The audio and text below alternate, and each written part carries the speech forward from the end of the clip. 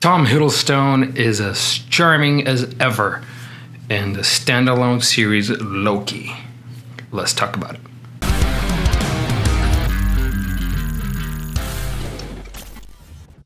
Hi, how's it going? Welcome back to the channel. Today we are talking about Loki. I'm doing an episode 1 and 2 review combined. No spoilers, at least I'll try to. To talk about the show, I didn't really have to write anything. Usually when I'm doing a review or something, I'll get my computer and I'll write a script.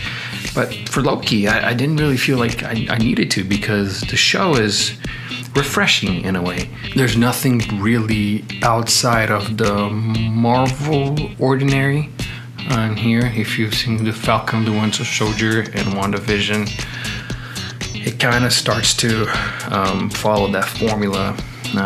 You are taken back to 2012 when Loki gets captured. The Tesseract falls on his feet and he then grabs it and teleports his way out of there.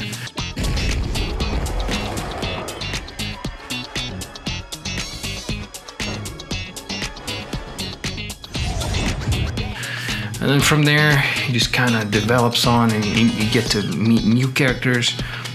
Owen Wilson is surprisingly great. He's not a very funny character per se, but his character matches his personality really well. And I thought that the chemistry between him and Hiddleston was great. I have a really good on-camera chemistry. It really felt like a detective show almost sometimes. Like a cop show, you know, a good cop, bad cop sort of thing, in which they are both good cop and bad cop. We see here a different side of Loki, especially when the show gets into some part where he gets to kind of see, I don't think this is really too much of a spoiler, he gets to kind of see how some things develop. And so it will show you scenes from previous movies. It will show you scenes from the Avengers movies, Endgame. So it shows some scenes to kind of give Loki background, give Loki some context of what everything's happening. And then in episode 2, we find out what's more or less going on.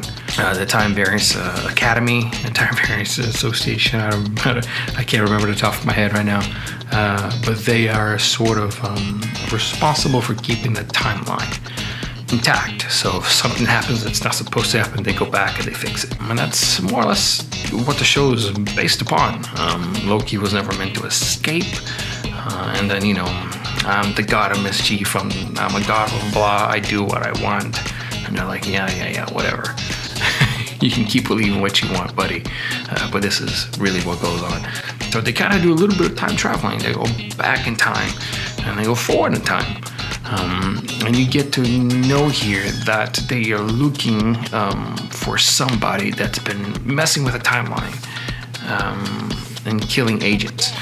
I'm not gonna give too much more away because I want you to watch it and just not be spoiled. All in all, I think the Loki is a great addition. If I had to compare WandaVision, Falcon the Winter Soldier, and Loki based on the first 2 episodes, I have to say Loki's on par with the other 2. I like Loki a little bit better, but it's not.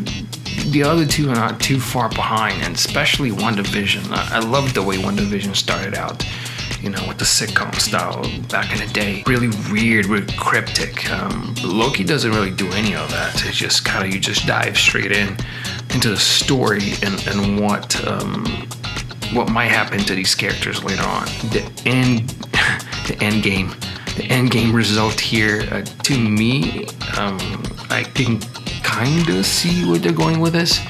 I think I know what's going to happen, but then again, this is Loki. He is a god of mischief, so the writers could pull a 180 and just go a totally separate direction.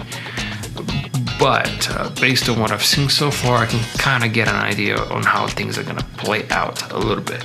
I'd be lying if I told you, oh yeah, I know what's going to happen. I don't. But based on my experience from watching Marvels, I've watched tons of Marvel stuff. I've watched everything so far. I think I know where they're heading with this.